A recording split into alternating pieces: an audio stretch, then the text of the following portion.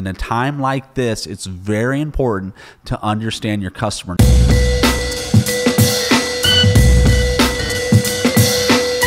Welcome to the We Are Slam Show, where we share marketing agency insights, best practices, and ideas to help your business grow. My name is Tyler Kelly, co-founder and chief strategist here at Slam Agency, a digital-first full-service marketing agency which helps brands captivate, motivate, and inspire people to action through advertising.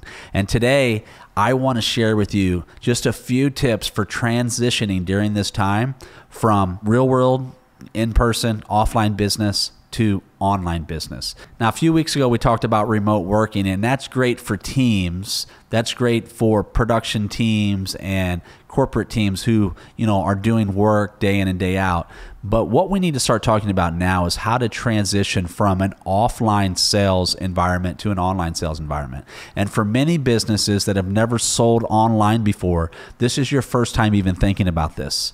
And this is what I want to do. I want to share with you a few tips to help you to get online right away and begin your journey into e-commerce. Now, a lot of times on this show, we talk about understanding your customer. And in a time like this, it's very important to understand your customer. Number one, understand that your customer has been going through a very difficult time, just like you have. Their job security might be threatened. Their routines have been shook up.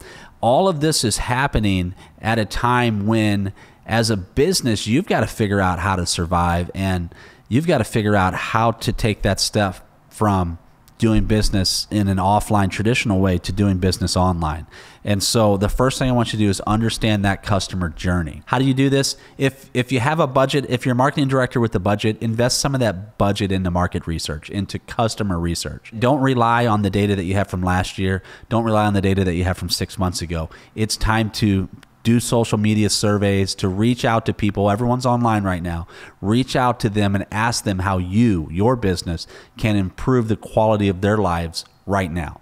Research your customer. Figure out what it is that they need, where they're going to find this information, whether it be online or offline, and how you can become a resource along that customer journey. Now, there's a few areas I want to highlight in the customer journey. The first is discovery, and going from brick and mortar to online business, you have to think about how customers are going to find you. Okay, now right off of the bat, in order to make this transition a little bit smoother, a little bit more seamless, I want you to, as soon as you have your online store up and running, get to your current customers. I hope you have an email list. If you do, begin to email them. Try not to use the word coronavirus or COVID-19 in it, because what's going to happen is maybe they're just going to ignore that email, think it's one of the many millions that we've all been receiving during this time.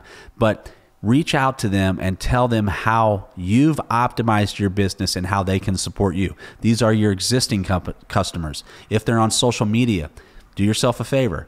Make a video, put your face out there, say this is how we are impacted and this is what we're doing to optimize our business. I love this word, optimize our business, in order to serve you better, to serve you in this time of need. If you do that, put some money behind it. A lot of people say boosting posts is a waste of money, and it is when you're trying to do specific targeted advertising.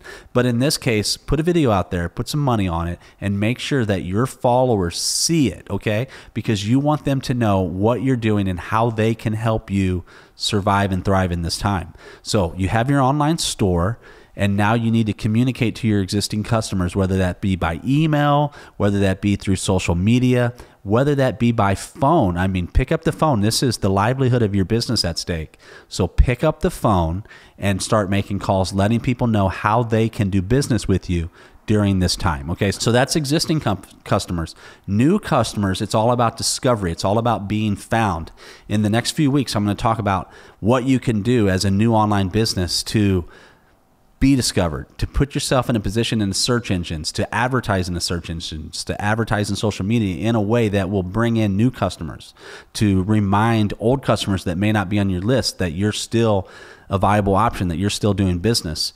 And this discovery element is super critical in a time like this, because everybody's going online to find the products and services that they need right now. The next phase in the customer journey is evaluation. Essentially, once they discover you as a potential option, they're going to evaluate your product or service offering to see if it fits your needs. If that's the case, you want to be credible. You want to avoid any sort of moment in that visit to your website that might deter them or promote the clicking of the back button or the bouncing off your page. So you want to provide trust indicators on your site. We're going to be talking about that in future weeks. If you pass all of those tests and you have a product or service that the customer might want, then at that point, a purchase is going to happen. And the last thing that we want at this point in time is for the user, for the potential customer, to abandon that shopping cart. So think about what in this experience is going to prevent them from completing their purchase. We're going to talk about that in future weeks. But let's say you make the sale, because I believe you will. At that point, it's super important to bring them into your email newsletter, your social media following. Provide, number one, a great customer experience, and then a great follow-up experience, because in this day and age, it's all about community, and every buyer, every customer is a part of your community. Bring them in just like their family and help them to survive and thrive in this time as well. Now, I mentioned providing a great customer experience, and as you know, customer service is king when it comes to retention, when it comes to winning repeat business. But what I want to tell you is more so than customer service right now is standardization, meaning is to develop a predictable, reliable set of products and services that your customers know that they can come back to your site and they can get those things. You don't want it to be, like this menu of options today and this menu of options tomorrow. Break it down, make it simple, make sure it's profitable for you, whatever business or industry that you're in, and make sure that you're providing more value than you're taking in payment. And if you do that, then this is going to be a very good time for your business. So how do you transition from a brick and mortar to an online business? Number one is to understand your customer, and not to understand the customer that you had 6 months ago, but the customer that exists today. Who are they? What are their pain points? What are they trying to accomplish? And where do you fit in this customer journey? Speaking of the customer journey, it's always about discovery. So make sure that your business is able to be discovered online. Once a person can find you, they're going to evaluate you. So make sure you have a high quality experience and website and credibility and trustworthiness there on the site.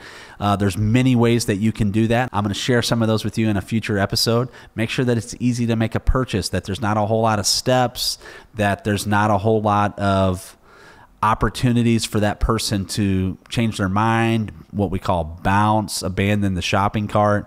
And then finally, once the purchase has been made, once you've made the sale, bring them into the fold, make them part of your community, bring increase to them, provide a great customer experience and great customer service. And then finally, standardize at this point in time your product and service offerings.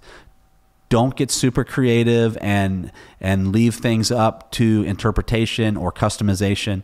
Standardize your services so that people know what to expect and exactly what they're getting when they are shopping online. Okay? So these are my 3 keys, my 3 steps for transitioning from brick and mortar to online sales. This is just the tip of the iceberg. Next week, I'm going to talk about ways to get discovered online, how to become more credible, and the things that you need to do on your website to convey credibility, and how to make sure that your website is doing everything that it needs to do to close the deal rather than push it away. All right? If you've enjoyed this episode, do me a favor and let me know in the comments. If it's on a social media site, if you're watching on Instagram or Facebook, let me know. If you're listening on a podcast network, be sure to subscribe, rate, and review.